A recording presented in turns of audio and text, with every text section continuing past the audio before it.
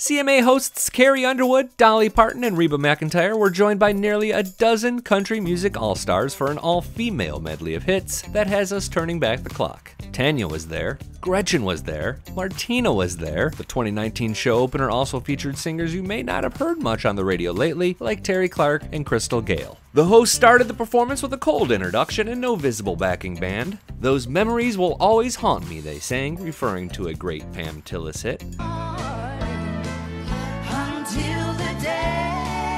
Perhaps the most surprising thing happened next. Loretta Lynn was in the audience, and before singing "You're Looking at Country," Jennifer Nettles recognized her and celebrated her legacy. The Highwomen then put a spin on a Tammy Wynette song. Then it was Tanya Tucker with "Delta Dawn" in a hot velour blue suit. The Redneck woman Gretchen Wilson was followed by Gayle singing her biggest hit, "Don't It Make My Brown Eyes Blue," and then Terri and Sara Evans took the stage. Thumbs up this video if you loved Eric Church rocking out to "Born to Fly." Finally, everyone took the front of the stage to sing a cathartic version of Martina McBride's Independence Day. Was this your favorite performance at the CMA Awards?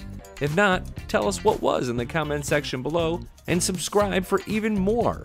The performance set the tone for a historic night in country music. Parton and McEntire are co-hosting with Carrie Underwood, a CMA Entertainer of the Year frontrunner. Maren Morris is among the most nominated stars, and artists like Kelsey Ballerini, Casey Musgraves, and Miranda Lambert will take the stage. So subscribe because more CMA performance videos are coming, and because you'll soon find more performances just like this one.